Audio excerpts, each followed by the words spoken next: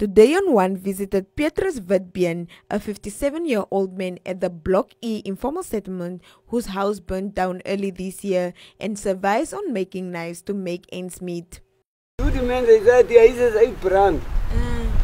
Ek het sien dit net rook hier so.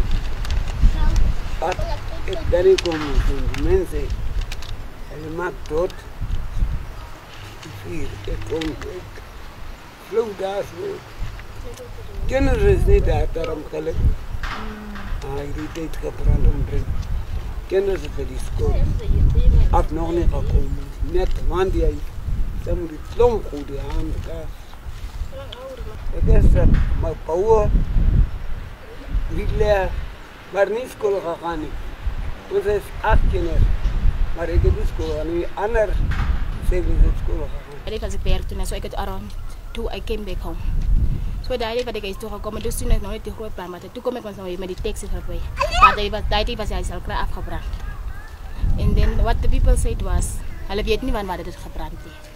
So nou het hulle okay, want daai het hulle sê hulle self nou hierdie gister kan weer opgebou. Hulle het second hand gaan gekoop by iemand wat kamertjie verkoop het. Toe koop hulle hierdie huis, toe sit hulle weer op, maar hulle tussen nou het hulle ook krag, ook die water.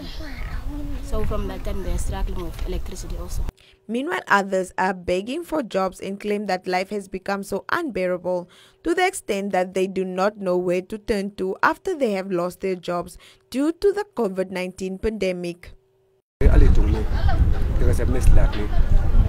En ek wou maar dat is niet. Dus de corona was zo nou weg. Ik heb werk gehad, maar wat die corona begon nou dat is meer werk niet en moet er nog plaats weer zoeken op aard. Die kost ik zo laat zo bij die mensen rond in. Dat komt die mensen met die 10 naar pak is zo dat iedereen is. Ik heb die geplay. Ik play bij mijn broer. En die bouwwerk wat hij zei is waar wat hij zei. Ons het werken gehad. Maar God zal nog altijd voor ons werk geven.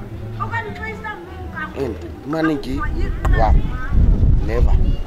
Boys further pleads with community members to assist them or contact them for any construction or handiwork on 081 723 8473 or 081 697 4997.